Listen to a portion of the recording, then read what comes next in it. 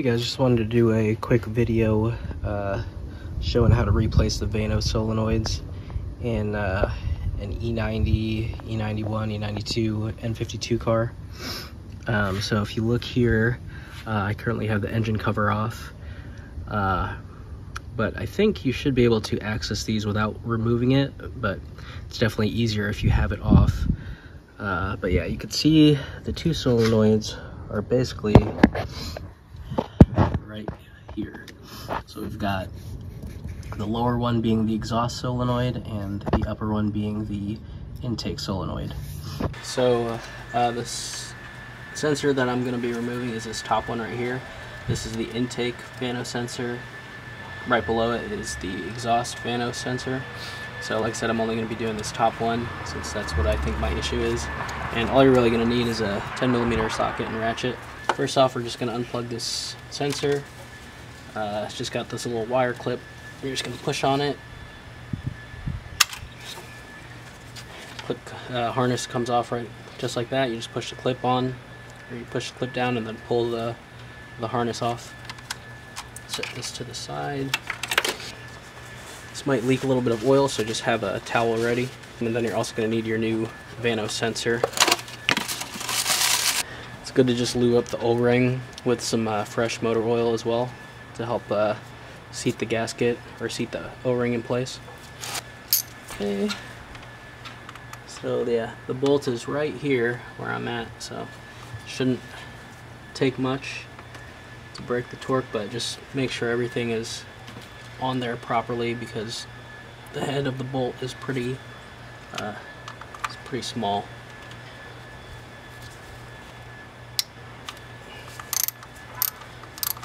Okay, that's broken loose, so now I'm just gonna undo this by hand. Make sure you don't lose the bolt.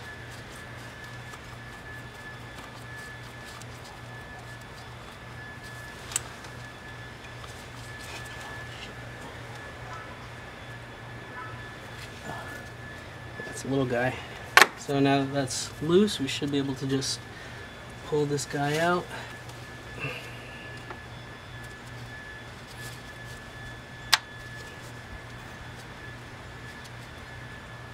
Okay, so all I did was just kind of like pull it up to like get it to rotate, and it's sliding out pretty easily.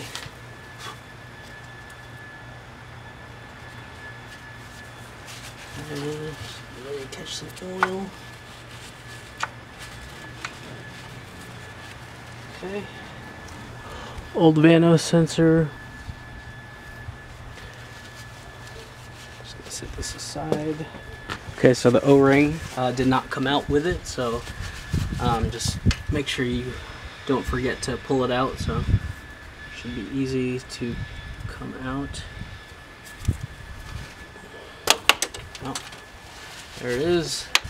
So yeah, I'm just gonna clean up a little bit of oil that's on here.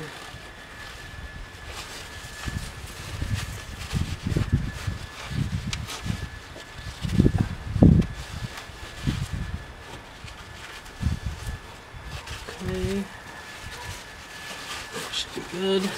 So let's go ahead and lubricate the new O-ring of the Vanos sensor.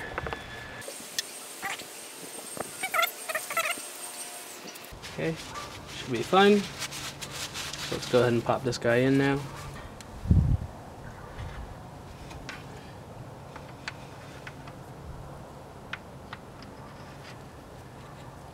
Okay.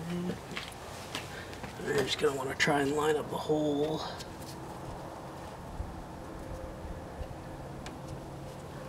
Okay, should be able to just push it in.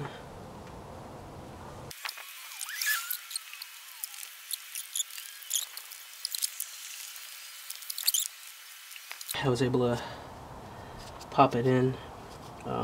It took a lot of force. I had to go back and put a little bit more motor oil on the O-ring to help with lubrication. But even then, it still just took like all my strength. But if you push it while kind of rotating it a little bit, eventually it'll seat. But once you get it seated, just kind of turn it so that you can line up the mounting hole. Just like that. And then we'll go ahead and put the bolt back in. God dang.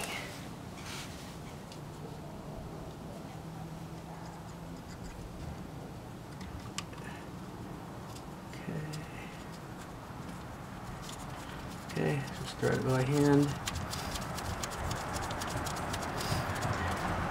And the torque on this is like 6 foot-pounds. That's not much.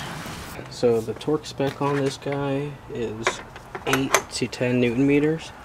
So that equates to about 70 to 88 inch-pounds. So I'm just gonna do 75 inch-pounds. We'll call it good.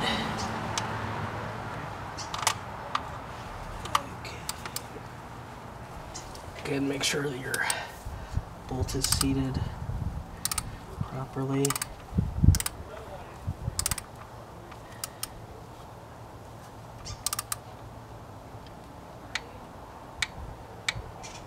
Okay, 75 inch-pounds. That's that. Let's go ahead and plug in the harness again.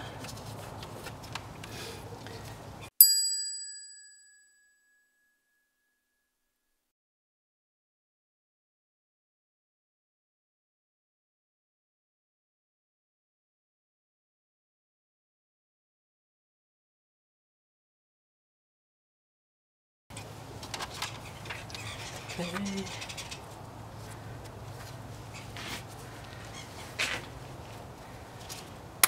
Okay, alright, it's all plugged in and that's it. Gonna go ahead and clear the code and start the car. Hopefully that works. Okay, so just FYI, I'm an idiot and I have the wiring harnesses backwards. So for this harness that's on the driver's side of the car should be connected to the exhaust Vanos Solenoid, which is the lower one, and I currently have it on the top one. So my Vanos issue probably wouldn't have existed if I didn't mix up the wires. So I'm gonna go ahead and change these out. Don't make that mistake, because I ended up getting a Vanos code that led me to replacing the intake Vanos solenoid, which is why I'm doing this job. But turns out I probably didn't need to do that, so I spent 200 bucks for no reason, all because I mixed up a wiring harness. So I'm just gonna switch these guys out, and that should solve my issue. Yeah, don't confuse them. This side is for the intake, this side, the wiring harness is for the exhaust, so they're just opposites.